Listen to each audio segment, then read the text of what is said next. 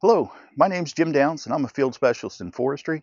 Today I'm back down in Hocking County on some private woodland acres to introduce Multiflora Rose. Multiflora Rose is probably the most common non-native invasive plant that we have all across Ohio. It's actually found all across the United States.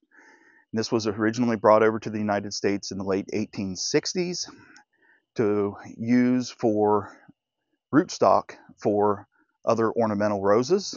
Later in the 1920s to 1930s, the United States Soil Conservation Service began to recommend planting Multiflora Rose for erosion control efforts, as well as to promote what were referred to as living fences. The idea was Multiflora Rose can grow in very dense thickets and become very, very difficult to pass through.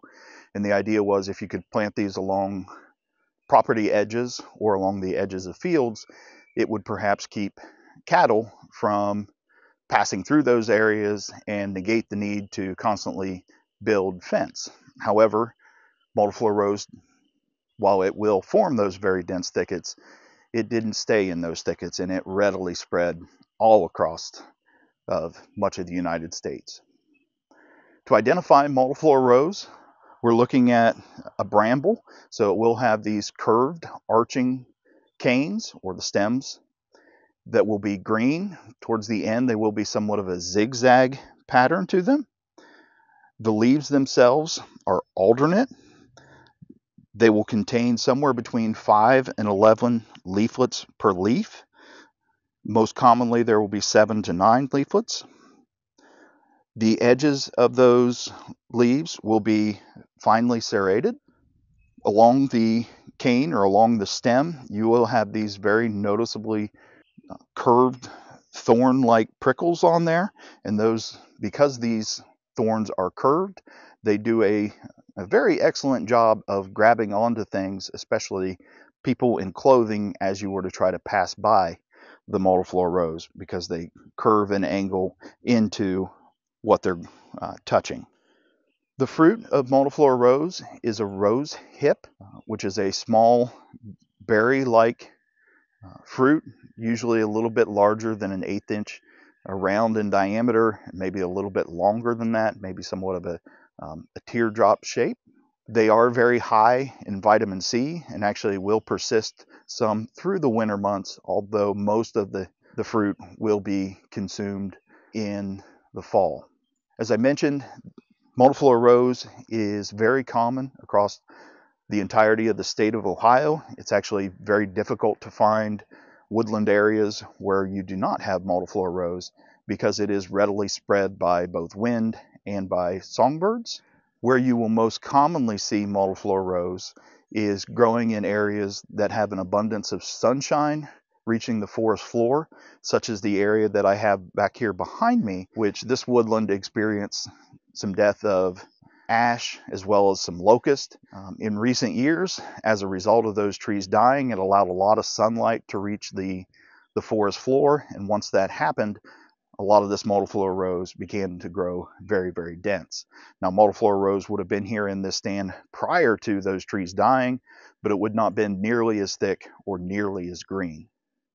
One of the reasons why I created this video this time of year, which it's getting to be the end of March right now, is because during early springtime, there's often a short window of time in which many of the non-native invasive species have leafed out, and most of our native plants remain dormant. And such is the case of this time of year right now. And what that does is that can give landowners an ideal time of year to do some foliar applications of pesticides to be particularly impactful on the Multiflora Rose and have less of an impact upon native vegetation, which are not leafed out yet. As you can see here, the understory, under what is growing underneath this Multiflora Rose, is very sparse. Actually, most of what is actually underneath the Multiflora Rose right in this area is actually smaller Multiflora Rose or Japanese honeysuckle. So the likelihood of doing some type of damage with a herbicide right now is somewhat lessened.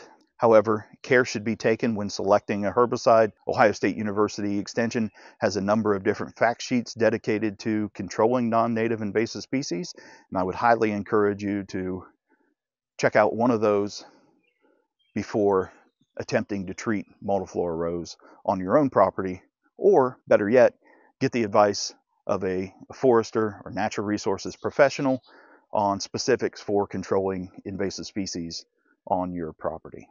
One of the interesting things that you will see sometimes on Multiflora Rose is something referred to as rose rosette disease. This is actually a fairly unique disease.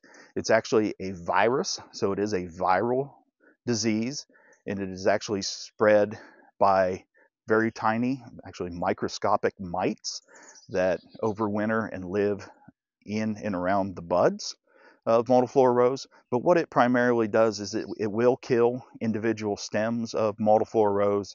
However, it is not likely to be a significant control to Multiflora Rose, so you're not going to see stands of Multiflora Rose dying as a result of this viral disease.